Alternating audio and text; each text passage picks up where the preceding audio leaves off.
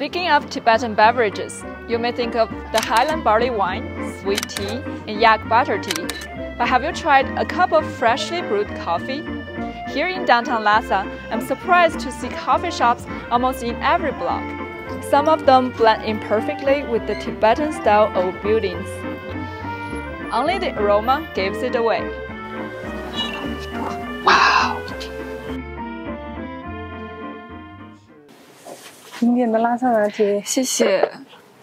So I just ordered a cup of Lhasa latte and it comes with a beautiful silverware. Let me take a sip of it. It actually has a fragrance of the greens. So what's special about this Lhasa latte? This is our most popular latte with some Highland barley and some yak Tibetan cheese and butter. Coffee is not new in Tibet. The beverage was first introduced into the plateau region in the early 20th century. Now it's easy for you to indulge in a cup of coffee in Lhasa and often in the Tibetan style. 整个是呈现在一个藏式的碗里面，都受到了很多游客还有我们本地的老客人的喜爱。我们的想法就是想把外面在流行的一些东西带进来，然后在本地融合藏式的元素。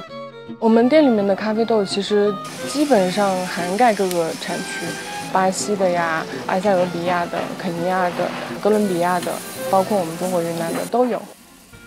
In addition to using coffee beans from other regions, Somo has also been exploring locally sourced ones.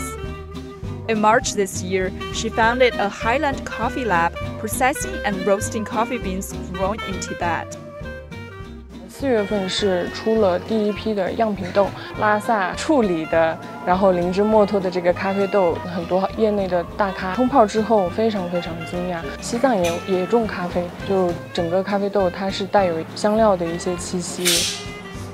The aromatic coffee has become an important part of daily life here, especially among the younger generation, just as in other parts of China. 我感觉很多都是比较放松的一个状态过来这边会享受咖啡的。首先咖啡我觉得是一种生活的态度和习惯，就到哪儿都会去尝试一下。那在拉萨更想要体验一下。I saw there are tons of coffee shops in town. Can you recommend some for me? You should go to Summit Coffee. It's actually the first coffee shop in Lhasa, and it's opened by an American, Douglas. So I went on to look for this very first coffee shop in town, which has been around for 18 years. Hi. Hi. You must be Douglas. Yes. I heard a lot of things about you guys from the locals. Yes. So I want to try a cup of coffee here. Welcome. Yes. The owner Douglas happily chatted with me, recalling when he first came to Lhasa. The train was planning to be built, and Lhasa was going to become a major tourist destination. I've seen the development in China over the last 20, 30 years. It has grown really fast over the last 10 years. We weren't sure, how well coffee would go over in Tibet.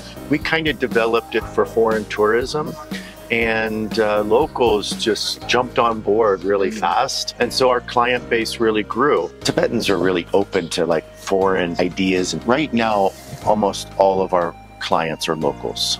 We developed the local taste in coffee. It kind of is breaking some boundaries of coffee, but we think it should adapt in every local culture to be something unique. Tibet has experienced rapid development since a democratic reform in 1959 ended the region's feudal serfdom. Tibet has proven to be quick to adapt to and integrate into the modern world.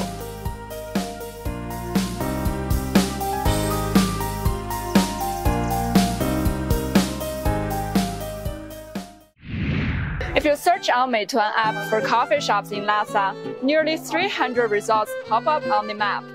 Some are hidden in quaint courtyards, some are situated in hip districts, and some are scattered in countryside cabins. I think the booming coffee market is truly a testimony to the vibrant economy and the openness of modern Lhasa. 那我感觉拉萨真的一直挺适合走向那个国际化的。它同时具有这种历史的特色，但同时呢又非常的现代化，很时髦。我感觉拉萨一直都是一个特别容易包容，然后开放，然后又一个团结的城市。From my tour today, I found that in Lhasa, coffee is not just a beverage that stimulates people's taste buds. It also stimulates the fusion between the modern and the traditional, the local and the global.